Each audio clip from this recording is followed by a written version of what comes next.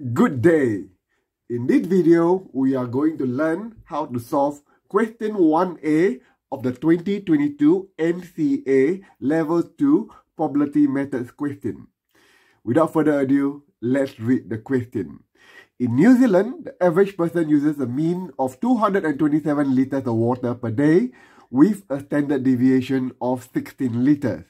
Assume that the water consumption is modeled by a normal distribution. There's a normal distribution question.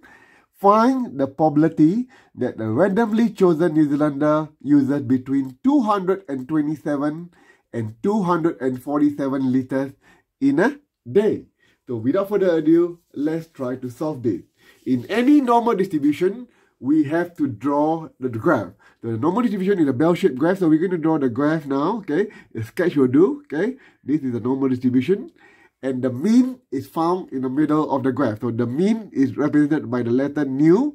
So nu given as the mean is 227, so nu is 227, okay? And then the standard deviation, SD, is 16 liters, represented by the letter sigma is going to be 16 liters. Okay, so nu is 227 and sigma is 16 liters. So the question is, find the probability that the randomly chosen New Zealander use between 227 and 247. If the mean is 227, 247 is going to be here. So we're going to put there 247 liters. And we are going to find the probability between 227 and 247, and now we're looking at this area.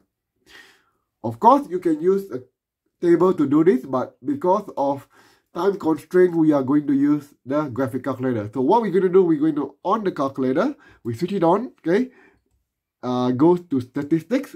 I hope you can see from the video there, go to statistics, okay, then we're going to exit, okay. And then we are going to start putting in the values now, okay?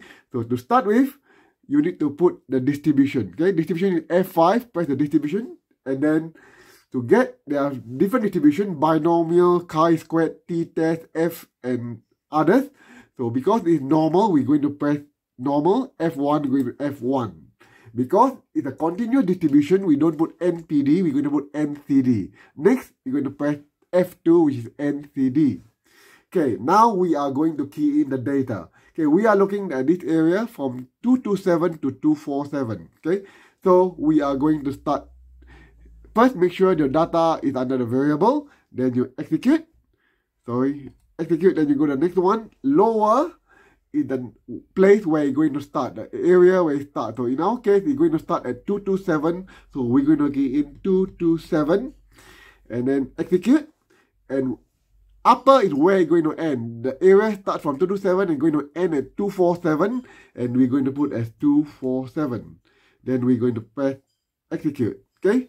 Sigma is the standard deviation. We 16. We have done it 16. And then we execute. And then your nu is the mean, which is 227, which you key in there already. And then you press enter. And then you press the execute button. And the answer, so probability of X between 247 and 227, the area is going to be 0.39435, and that is an easy achieve. So hopefully you practice this, and before long you can get easy practice using your graphic calculator for normal distribution. Cheers everyone, have a good day.